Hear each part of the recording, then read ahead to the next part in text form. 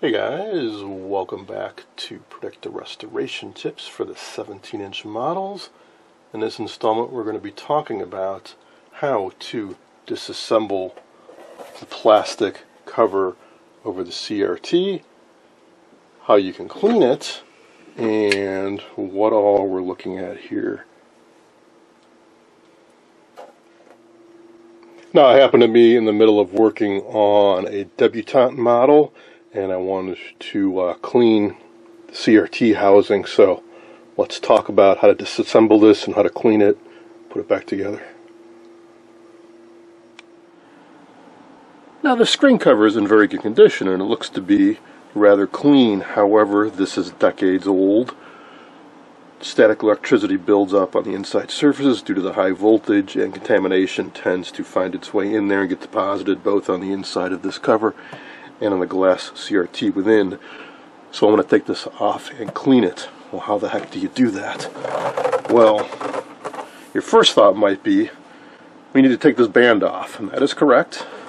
And if you look on the bottom, there's a spring here, and it's hooked on to either end of this band. So in the past I thought, hey, the way to do it is grab some needle nose pliers, stretch out the spring, unhook the end, and take the band off. And you can do that. However, it's not very easy to do, and it's even more difficult to get it back on. There's another way. There's an easier way, if you've got some strong hands. If you don't, try to find somebody who does. We're going to flip this around so we've got it right side up. We're going to leave that spring on there, and we're going to stretch out the band such that we can slip it over the top of the CRT. Now, this is hard, brittle plastic. We don't want to scratch this when we're pulling this band off, so be careful. What you need to do is get your fingers under there and start loosening it up.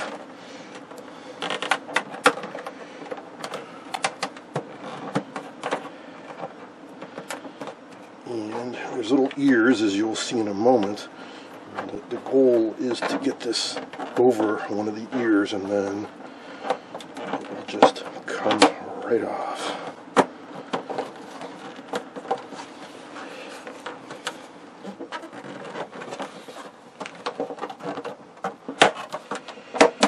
And there we go. Piece of cake. And we do the opposite and we put it back on.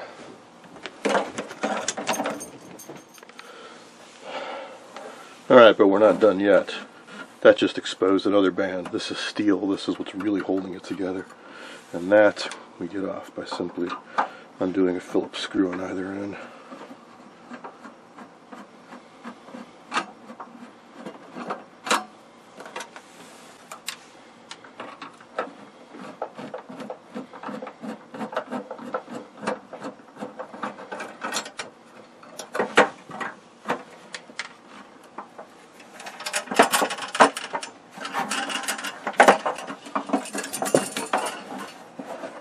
And voila.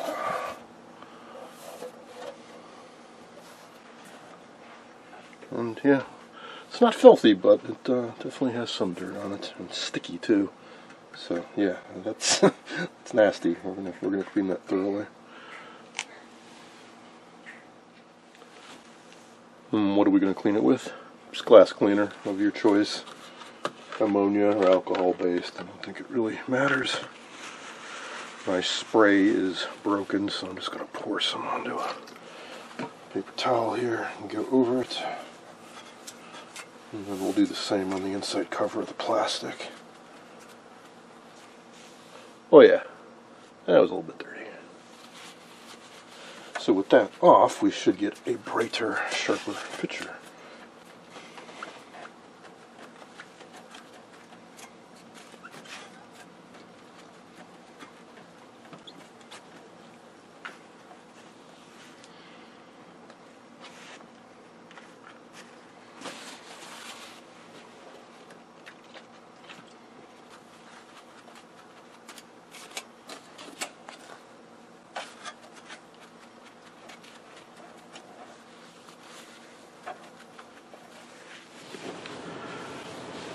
Now I've been working on the inside of the plastic cover. It was also dirty. For that, I've been using a microfiber cloth rather than paper towels, because paper towels can leave fine scratches. Here's another product I've had good luck with called Plexo anti-static plastic and glass cleaner. Spray some onto a brand new microfiber cloth here and go over it. It smells pretty nice too. So if you use this on the outside, it'll also leave your set smelling delightful. Not horrible, but it is dirty. And while looking through this, I can see that there are definitely scuffs and blemishes on the other side. So we're going to use Novus number 2 on this surface. And here we've got some chucking, fine scratches over here too.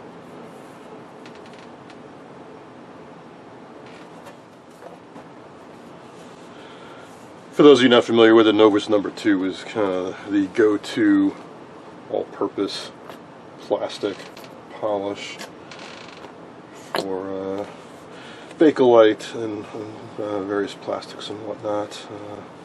I use it all the time, cleaning knobs and various plastic pieces, and of course these screen covers. It's a fine abrasive. So you put some on there and work it around, and it's actually abrading the surface, removing a little bit of the surface material.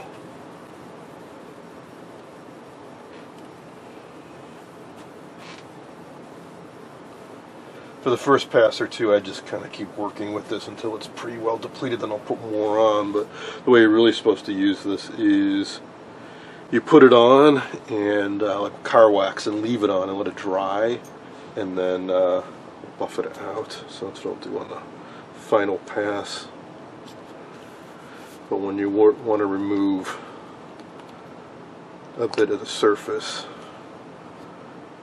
I don't see any point in letting it dry to a haze and all that, because I'm just going to keep working it, working it.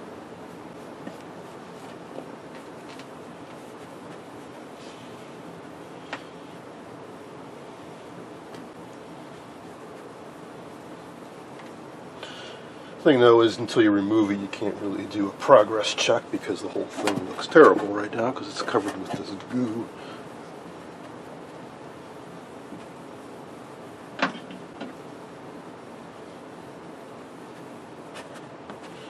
I'll do one more pass and then I'll let it dry, which just takes a few minutes, and then I'll buff it out, and then we'll see where we are at.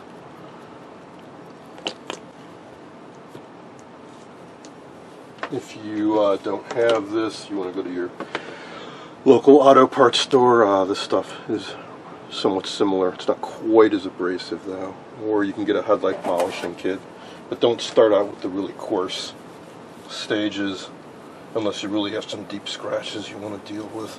So I bought one of those headlight cleaning kits, and man, it starts out with a really coarse, I think it was sandpaper, and you gotta go through a whole lot to get it to be polished clear again. And that means you end up removing a lot of material. Unless, again, you have deep scratches, you really don't need to do that. Alright, so we'll let that dry and then buff it out. Alrighty, I think that's dried sufficiently. When I say buff out, what I really mean is kind of come in at a sharp stroke and constantly rotate the cloth. It's not really exactly buffing, but I don't know how else to describe it.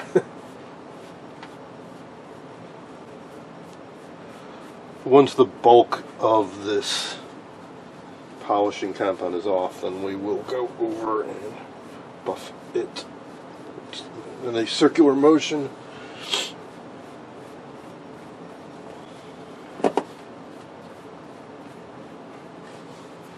Alright, I can already tell it's looking a whole lot better. Find a clean spot and go over the whole thing.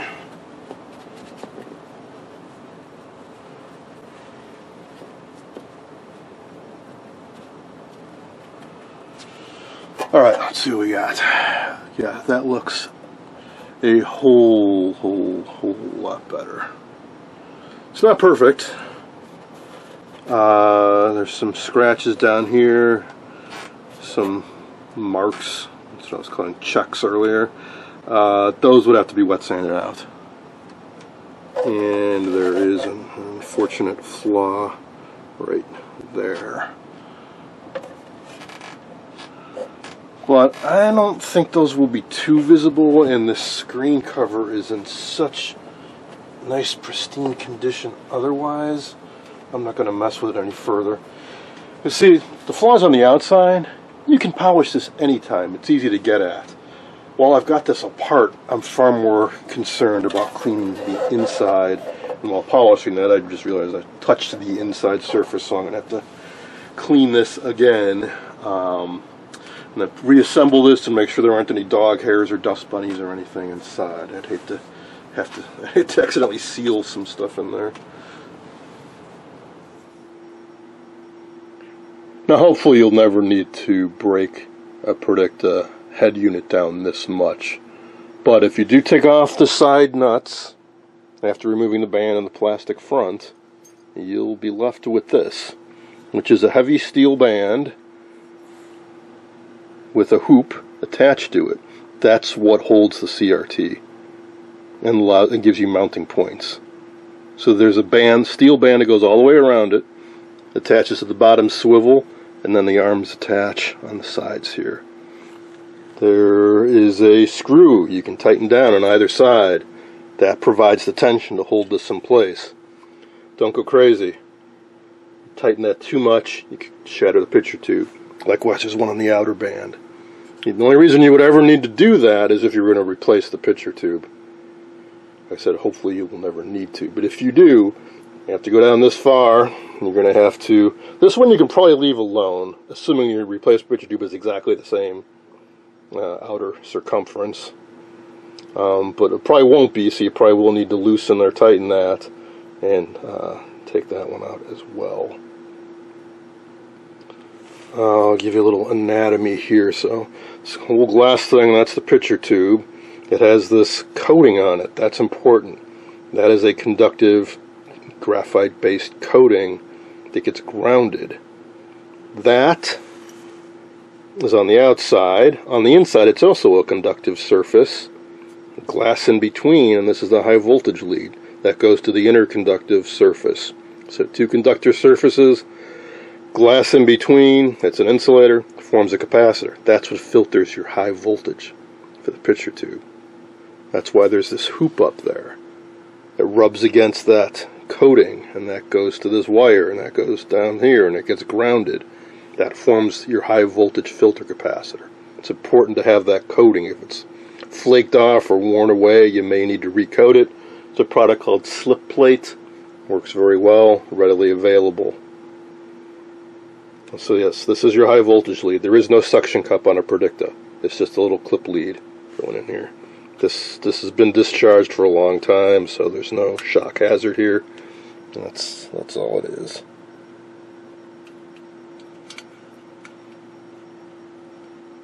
And it goes into this little metal disc here, and you squeeze it to clip it in or remove it.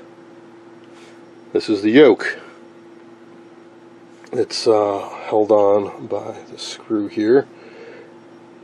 Vertical and horizontal coils deflect the electron beam up and down and left and right.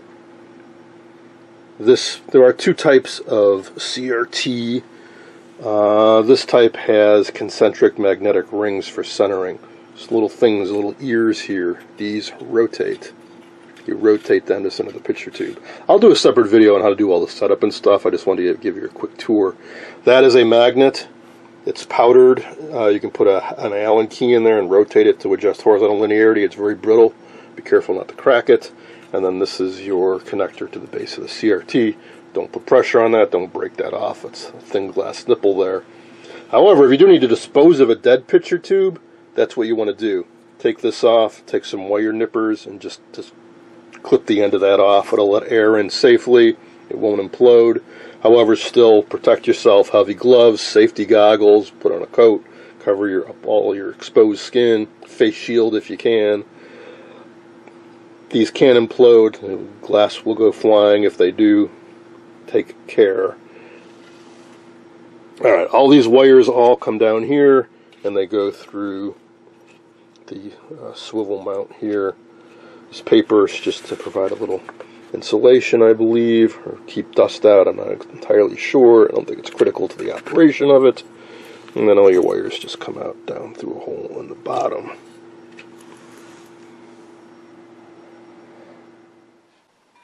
Well, after I went through all that cleaning and put it back together and remounted it, powered up the set, and realized I made a mistake.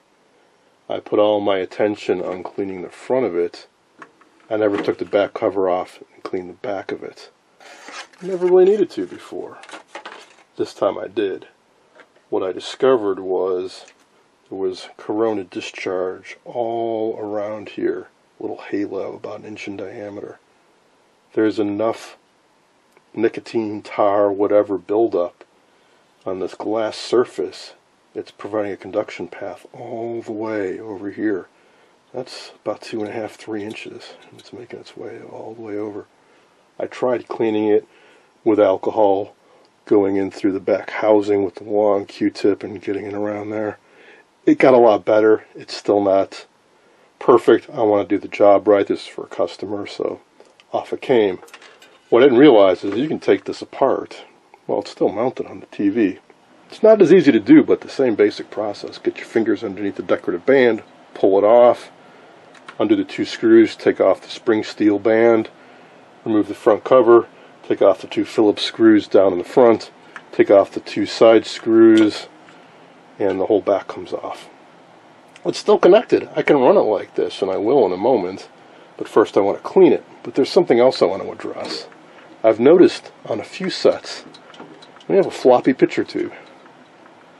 I mistakenly, in the past, thought it was because the set was shipped roughly or mishandled and the picture tube was bent back. And there was something damaged down in the collar and you just had to live with it because I couldn't see anything that could be tightened. Or I tried to bend it back upright and just live with it. But I thought about it, and this is a replacement picture tube. I have a warranty card here. It was replaced in July of '63. It's a factory or service Philco label on here about it being replaced. Well, I noticed, some little careful observation, by putting the cardboard cover to the side and watching what's flopping. It's this inner tension band. It's not, I don't think it's tight enough. There's a gap between this tension band and the glass. So I think I can either tighten this down, which is a little nerve-wracking, but I mean I can feel it. This is very loose. Or I could wedge something in there. Some hard rubber or something like that. But let's try tightening it. Yeah, that's really, really loose. It just never dawned on me that might be the problem. I mean, back when they did replace this at the factory in '63, did they really mess up that badly?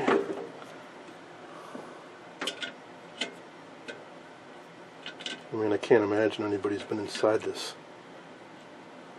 since. Can't say it's impossible, but I don't know why somebody would go inside and loosen these up and then put it back together.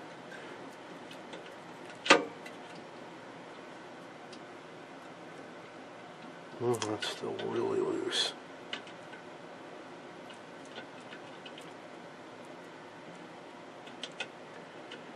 This is one of those things that's kind of a lost art.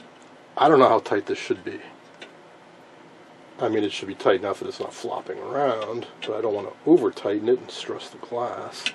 I mean, after all, this band is just against the glass. There's no padding or anything. I also think this grounding band should be secured a little better, maybe even tucked underneath that a little bit. Well, I will keep tightening this down, and let's see. Yeah, that is definitely getting better. Cool. That is much, much, much better. Ended up tightening down each of these bolts about 1/2 inch. Still a little bit of play. Then I examined this again and noticed that there were some kind of support pieces, one on either side of this cable. And if I push the CRT forward, it loosens up a gap there, and I wedged in some folded over paper. So I was getting a little bit wary of cranking down on these bolts. And yeah, that the only rocking left now basically is because the entire collar is rocking a little bit. That's so much better than it was. All right, so let us now power it up in its naked form. So what's the big deal? Well, we should be able to see it glowing from the backside. Should be kind of a neat effect.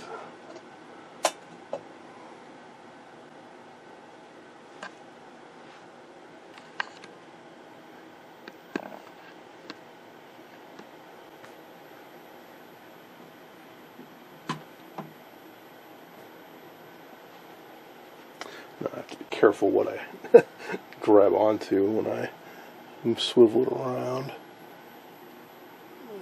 Just turn up the brightness a little. So there's the front side.